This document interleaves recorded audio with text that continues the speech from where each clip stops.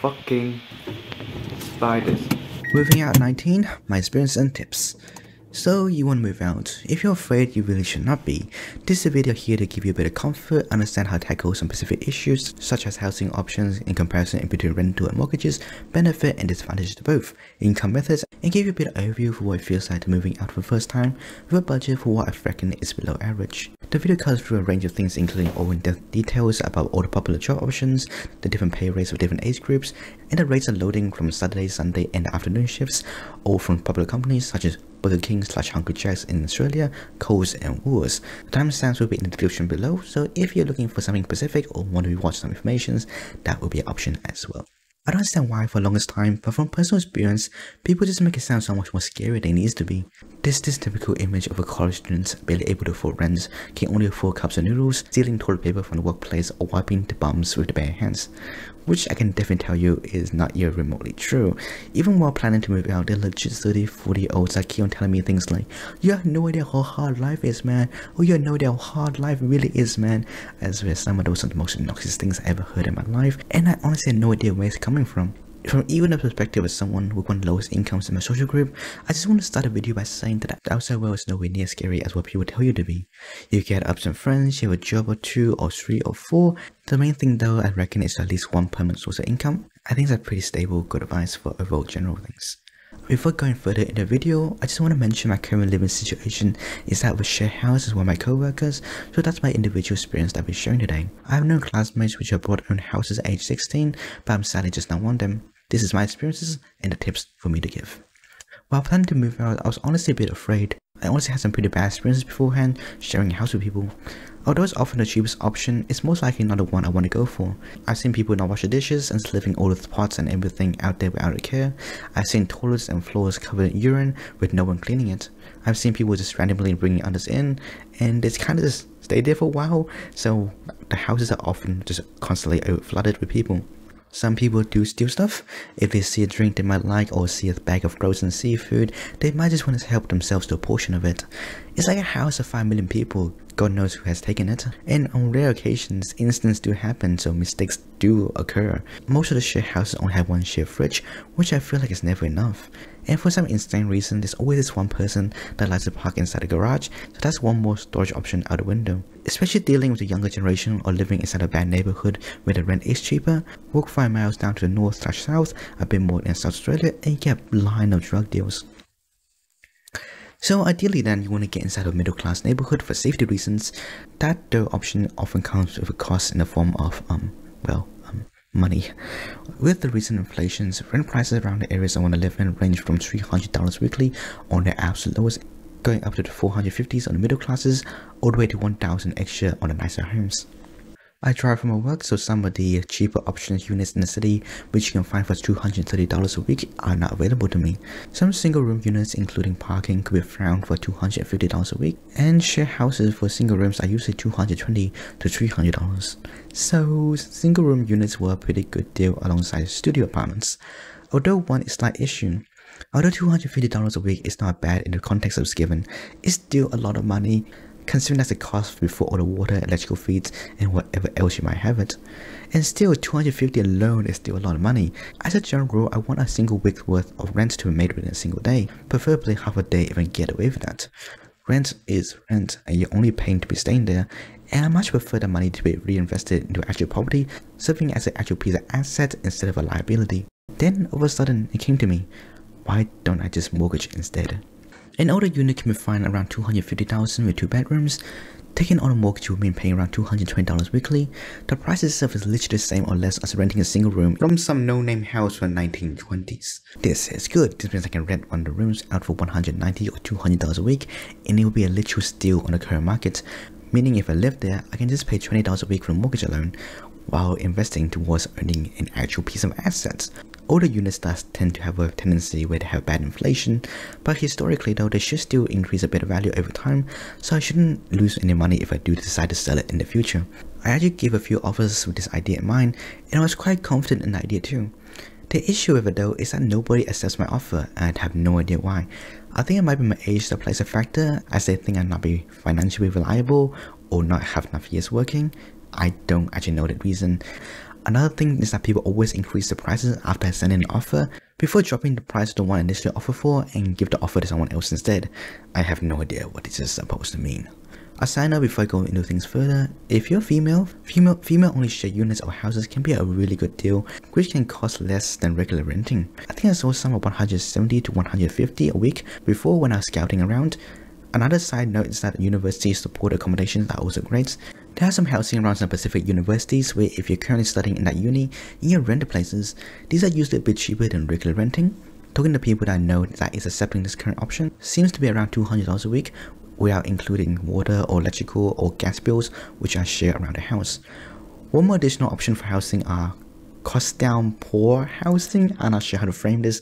I don't actually remember the exact name for its code, but on rare occasions though, there are organizations which will provide housing rentals for a lower price than what's actually worth. I've seen a beautiful house before for the whole thing, it was just $250 a week, I think it might be $270 a week if I remember correctly. Still, it was way too much. But for like a 2-person share or a family share, it would have been a banger.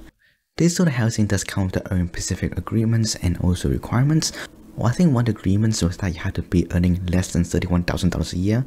So really it's more like a charity sort of thing for the lower income brackets of families. Going somewhat back on topic though, when I was in consideration for buying properties, I was in the mindset of continuing onwards with studying. I think I could have afforded a $330,000 mortgage if I was going full on working. But I really didn't want the pressure, and it has been pretty speculated the housing will be on a decline within the upcoming half a year or so. So I was really considering the more unit options more, as they don't really decline or inflate all that much, especially with the older ones. It really is these sort of things where being single absolutely sucks. So a co-worker of mine just bought a house while I was looking for a place to move in, and when they said they were also looking for someone else to help them pay the mortgaging and to live in, I was like, yeah, sure, I can definitely do that. This way I can get low payments for just renting quote-unquote a single room. I am supporting a friend instead of a no-name, and I am with someone that I can trust and take food from. My co-worker actually offered me a supply of furnishing as well, which is nice, but after feeling the mattress and seeing some of the furnishing, I said no. In the following 3 months though, I spent upwards of $10,000 setting everything up. It really is in the beginning where the money just kind of floods out like kind of water. Just about everything inside this room and a good amount of things outside this room are all completely brand new and brought by me. This includes a PC, monitor, mouse, shelves, beds, all the blankets, a good amount of clothing.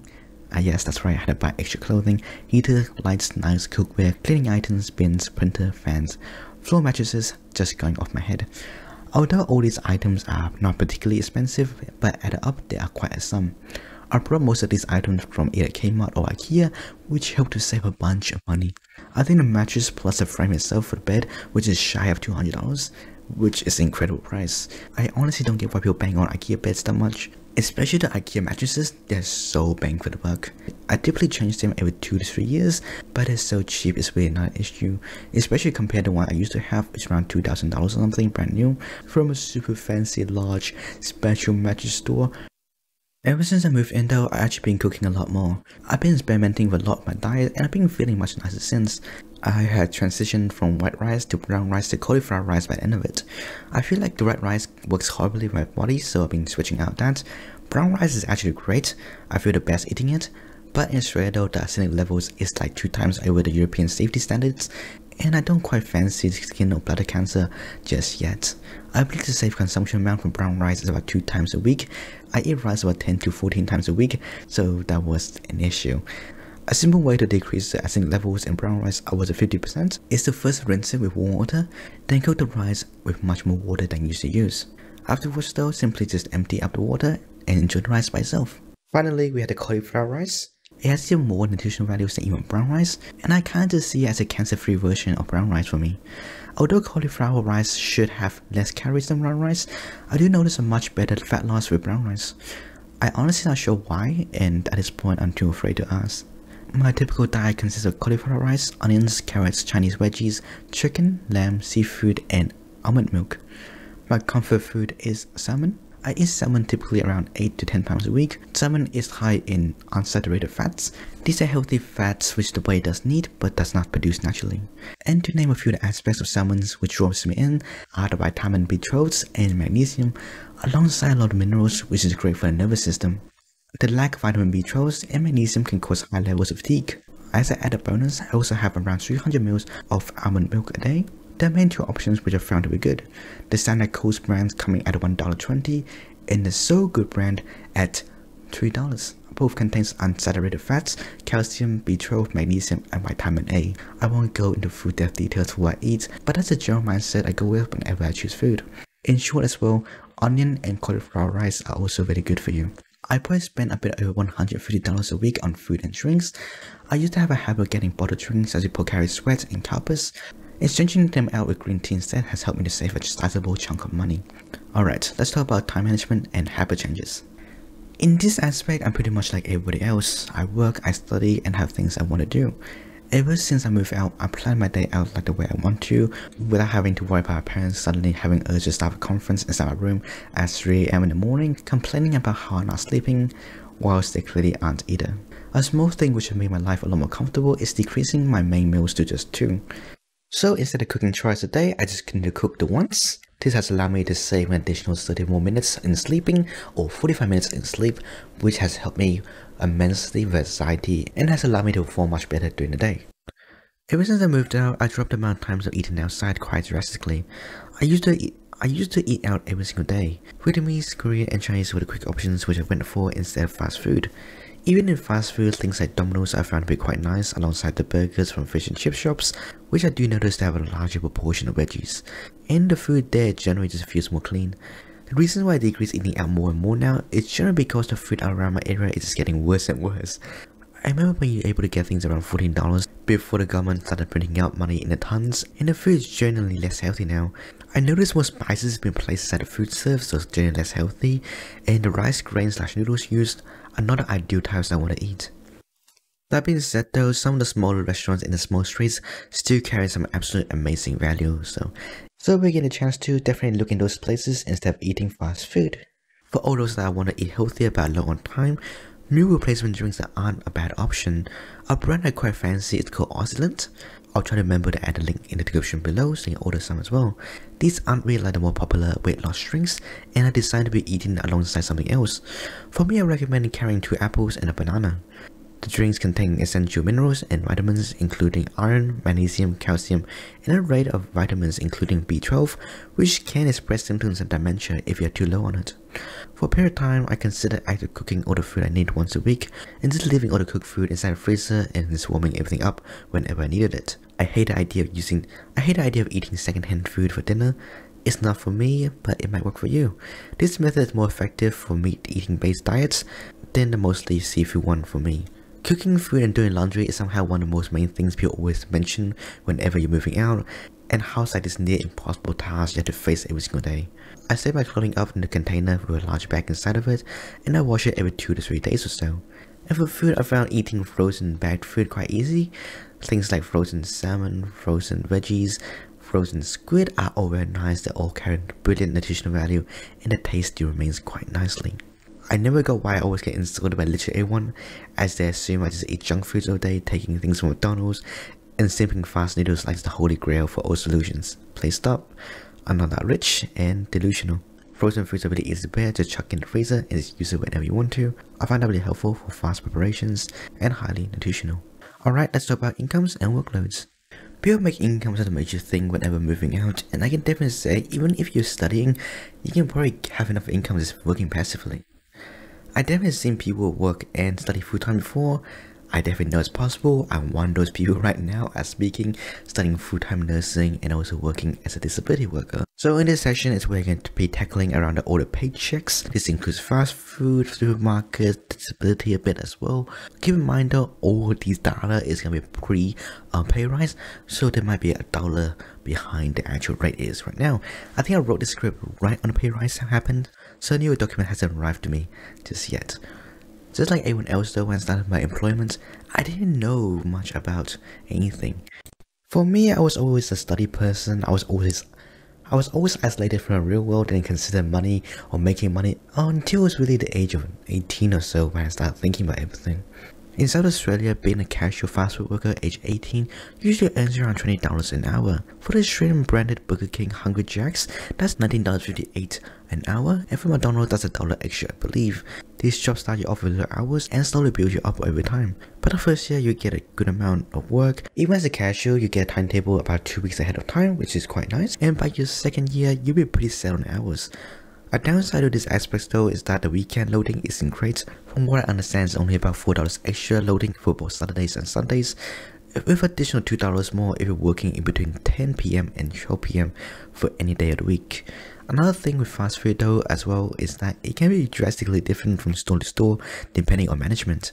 I was once a supervisor for a 19-year-old which mentioned she was only paid $14 an hour as a casual and she was been working there for like 2 years.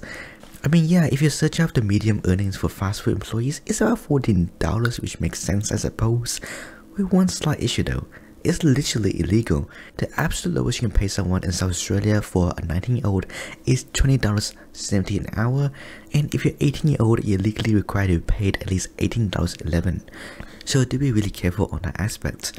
I actually talked her into having a chat with a manager about the topic, and she actually ended up getting a pay rise to $22 I think, which is nice and a bit more fair considering she was a senior worker there as well. A good thing about fast food though is that according to this graph, a good percentage of people from fast food do end up as nuclear medicine technologists, which do get paid pretty well apparently. On the other side of things though, supermarkets, especially Woolworths, are a much better alternative to fast food. Woolworths targets older employers more, so if you're 18 and older, that's the direction I would head towards. The first year of employment starts at $21.05 as a permanent, and with an extra 25% loading for casuals, your starting pay rate will be $26.30 an hour, at least according to this supposedly confidential document and this other most likely confidential document. If you are 20 or older, for a 19-year-old, you're getting 80% of that pay. For 18-year-olds, you're getting 70% of that pay. For 17-year-olds, that's 60%. For 16-year-olds, that's 50% of that pay. Both Coles and Woolworths carries an additional 15% extra loading for afternoon shifts and also Saturdays. Afternoon/evening loading starts from 6 PM onwards, so do keep that in mind. On Sundays though, from midnight to 9 AM, you are given an additional 100% loading for casual and 125% for permanent workers. On Sundays from 9 AM to 11 PM is additional 50% extra loading, and from 11 PM to midnight is additional 100% extra loading again for the casuals. So let's say you're 18, so you earn 70% of the hourly pay. Let's use the starting pay, which is $21.05 times 1.25, 25% extra loading, times 0.7, so taking off 70%. So that'll be $18.41 will be your standard hourly pay. Chances are when you're 18, you might not even finish school yet, or you might not have finished uni, so you'll be working mainly in the afternoons. So if you're afternoon loading, which is an additional 15% extra, that's $21.18 an hour. Let's take a look at the Sundays with 100% loading from midnight to 9 AM, which will be $36.82 an hour, and the standard 9 AM to 11 PM will be $27.6015. So let's say you're 19, so you earn 80% pay. 21.5 as a base starting rate times 0.8 times 1.25 times 1.15 for the extra afternoon loading. So that's $24.5 an hour for the afternoons. For Sunday shifts from midnight to 9 AM, you can be expecting $42.10 an hour. The typical 9 AM to 11 PM, that is $32.25. The pay really does get better as you age. If you're 20, you're older than me, so you can calculate all this stuff on your own, so good luck. Yeah, working at Woolworths or Coles is really not that bad of a job, and truly is so much better than fast food, especially at 20 and older. If you combine both fast food and also supermarkets together, you can get a pretty good income. So which of the options did I choose eventually? The answer was health, surprisingly. I was 18 at the time, and this meant choosing either fast food or supermarket would mean I am at a disadvantage in payments. Fast food and supermarkets don't really teach so much stuff, which will be an issue on the long run, and I run into the risk where I can easily be replaceable. I could invest my time into trade, I suppose, but the annoying thing with that though is that you are required to start off as an apprentice after Cert 2 before heading into Cert 3. Trying to find someone to teach you things and pay for you everything is a bit of a pain, but can definitely be done, I suppose. The main issue at the time was that I was really physically and mentally ill, and I have fear of heights. Not great combinations, I say. After dropping out of uni, I decided to head into health as a support worker. There's a few main reasons for this. The first is the COVID situation and it's a high demand for support workers. The second was that the funding from disability and aged care are mostly provided by government, especially in high care. So the job should be reasonably secure even if the whole financial situation just goes downhill. The third was salary packaging. I won't get into details on much, but essentially it can take $18,000 of tax with each employer that you have. I currently have 3 jobs, so that means I basically pay little to no tax. Although it's not as magical as what I said right there, it's still a large benefit for why people go into this profession in the first place, especially if it's someone that's currently mortgaging. The plan went mostly as I hoped. I got into a job after a 3-month course and was offered a permanent position at the start. The pay currently starts at $31.46 an hour, though the downside is that I don't really have many hours a day, only 6 hours a day from Monday to Friday without many weekend shifts. Due to this, I pulled my aged care certification out for casual community support. I think aged care starts at $24 an hour, so if you're considering aged care, I honestly think that going to the supermarket is a better option instead. That's especially true if you're considering aged care accommodation. The high care dementia units can be really rough at times. The aged care community option is a much better option in my opinion, and for my community job for aged care, it's usually just a 2-hour shift of relaxation from my way back home from my disability job to do some cleaning or some transport. Since my aged care is only in the afternoons, that means an additional 15% extra loading plus my initial 25% extra loading for being casual, getting paid $34.56 an hour. On Sundays, I work as a remedial massage therapist. In total, I work 33.5 hours a week, which equals to an amount of about $1,000. Sometimes I get high numbers if I decide to take on extra shifts, but that's a guaranteed amount I get each week. I think having at least one permanent source of income is a great idea, and with only 6 hours a day of work, I still get a good amount of sunshine without needing to wake up too early, which is again, great for my health. The downside to my current job is that the timetables are fixed. This means now that I have taken on studying again, I am losing 2 days of my permanent job a week, so I'm currently only working just 4 days or so. Even so that's the case though, I find that I have enough to get by with no comfort loss, which is kinda nice. I know someone which worked for fast food and also supermarket full time whilst attending full time uni as well, which even earned more than me when I was full on working. For more options though, you can look into cleaning, which is about $28 an hour. A friend of mine used to earn $80k a year whilst attending high school, just helping gyms around the corner do Facebook promotions, which if that's something you're good at though, that's also an idea for you. If you're a physical person though, trade is a great option. You can get paid $29 an hour in trade as an apprentice, and your employer will help you pay all the study fees. Some people I knew did sport coaching as well. If you're a business person, you also look into it.